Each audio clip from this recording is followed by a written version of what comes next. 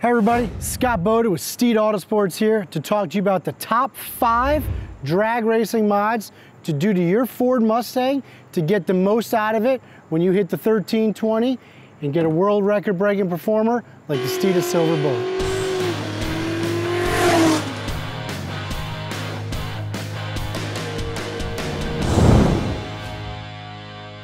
So we're going to go into detail, not the top 5 parts you need to get your car going down the 1320, but the top 5 steps in order of what's going to make the drag strip more enjoyable for you. The last thing you want to do is add a bunch of horsepower and now you're smoking the tires of the track and I can't get this thing to launch, it's not doing, how do I have 800 horsepower and I'm running 10s? So these are the orders based off of more than 3 decades of experience, not only Steeda's experience, but my personal experience to maximize your time and your enjoyment out of your Mustang when you go to your drag strip.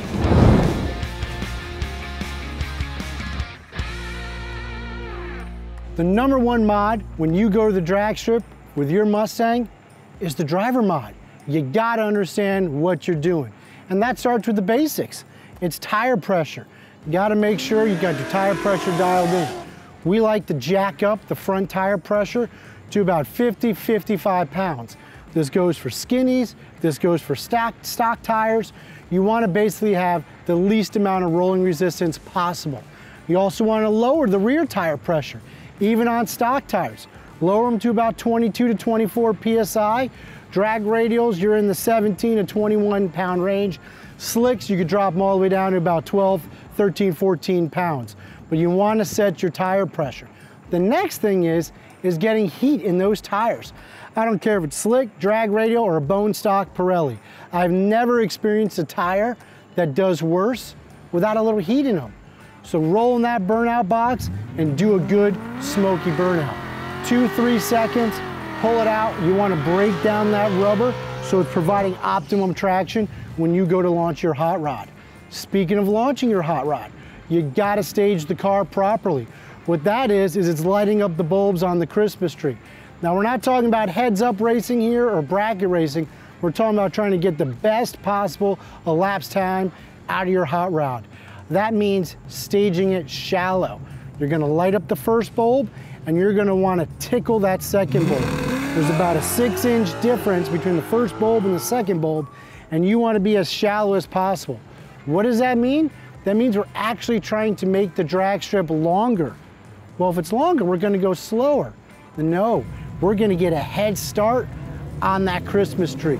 It's going to allow us that 6-inch rollout before we start the elapsed time. That is going to give you a quicker ET every single time.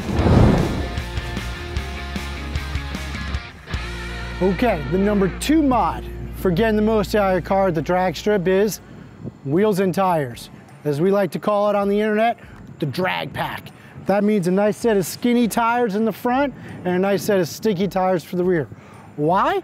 Because it doesn't matter how much horsepower you get, if you can't put that horsepower to the ground with a good tire, you're just gonna be up in smoke.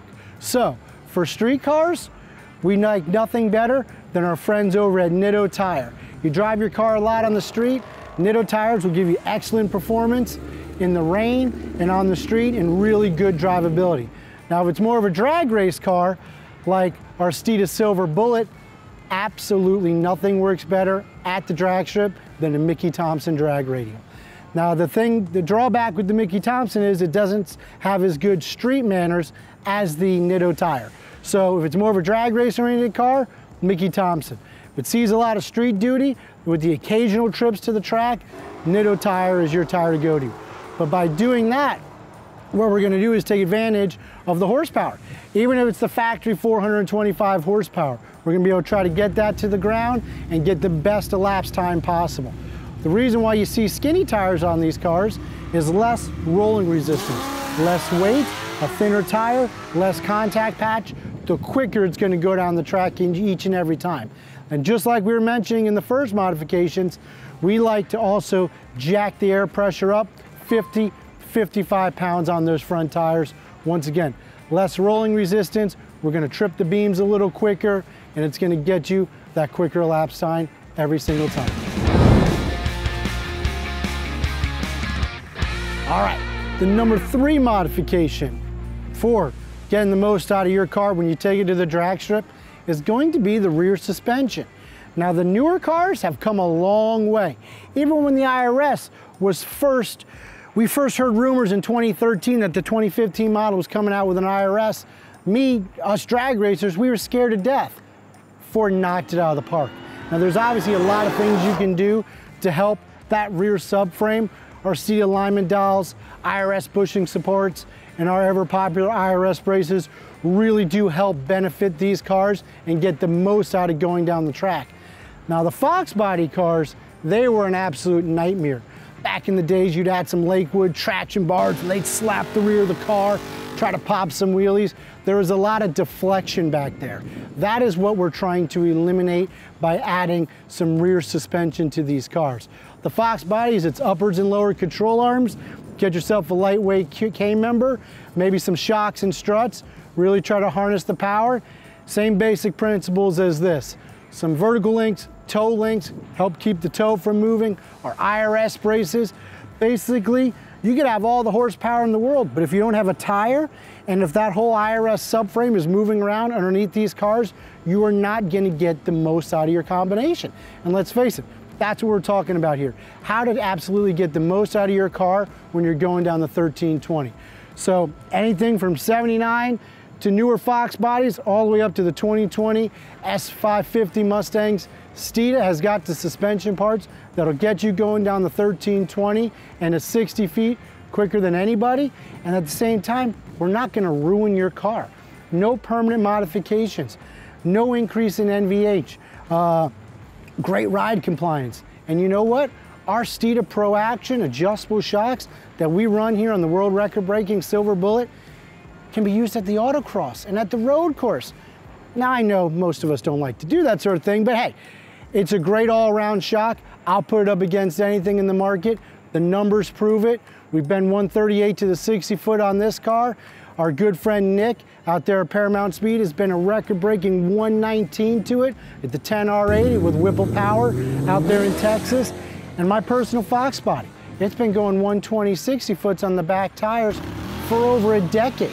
So remember, Steeda's where speed matters, and when you're looking for suspension, there's no better choice.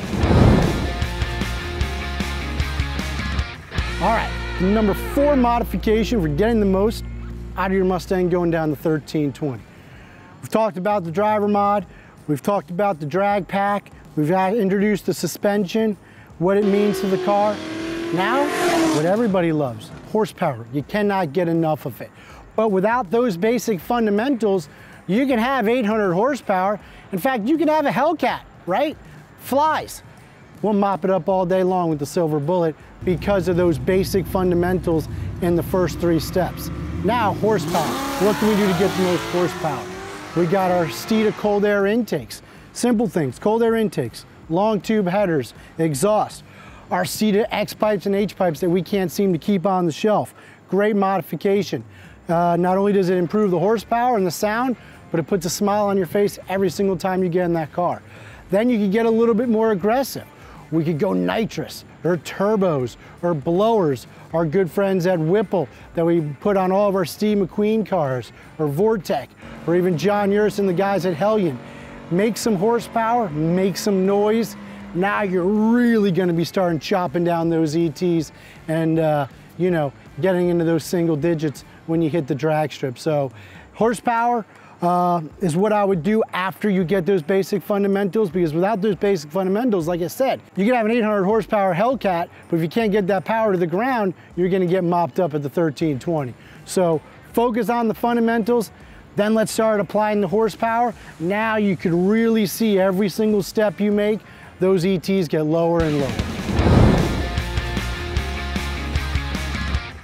All right, here's the last step, step 5, for getting the most out of your car going down the drag strip. We talked about the driver mod, the drag pack, we got suspension, we've added some horsepower, but we want to go a little faster. What can we do? My goodness, we've done everything. Weight management. And that means exactly what I said. We got to try and get some weight out of the car, right? At Steeda, we always say weight is the enemy of performance. So you always see lightweight wheels on drag cars. Why? because you're gonna save 50, 60 pounds, right? So Billet Specialties hooked us up with a sweet set of wheels for the Silver Bullet. Not only do they look good, but they perform even better going down the track. Then you're gonna look at the brakes, right? Bear has an awesome set of brakes for these S550s, saves over 100 pounds. That's right, 100 pounds off this car just by changing the brakes. Then you can get into some more exotic stuff. Anderson Composite, lightweight hood, saves 8 pounds. Rear deck lid, saves 12. Then you can go optic armor windshields, back windows. That's another 21 pounds of savings. Then you can go rear seat delete from our friend Jason Lopez over at CM Components. Save an additional 20, 25 pounds getting rid of the rear seat. Let's face it, you can't put anybody in the back seat that's taller than 4'8" in the back of an S550 Mustang. So weight management, Steeda lightweight cane member, saves up to 25 pounds off of the nose of the car. Still keeps a lot of structural integrity. You're not even gonna know it's on the car, even if you're driving it on the street. For you road racer guys, we got our Steeda Road Race cane member.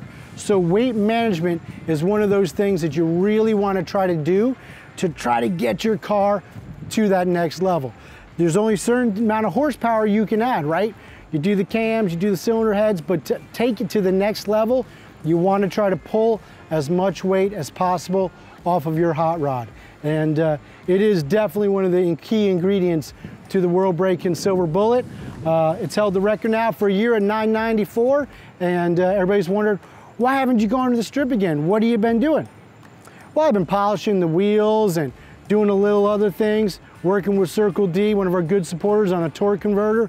But stay tuned, because we are gonna have some updates that are gonna blow your mind. What this thing is capable, still being NA. If you wanna learn more or see more content, click the subscribe button, follow Steeda on Instagram, all of our social channels. And remember, if you wanna build a car just like the Silver Bullet, we've got the ingredients right there on our website, Steeda.com, where speed matters. We've been doing this for a long time, even back to the Fox body days. There's no one else in the industry you can trust more than Steeda Autosports. Remember guys, where speed matters.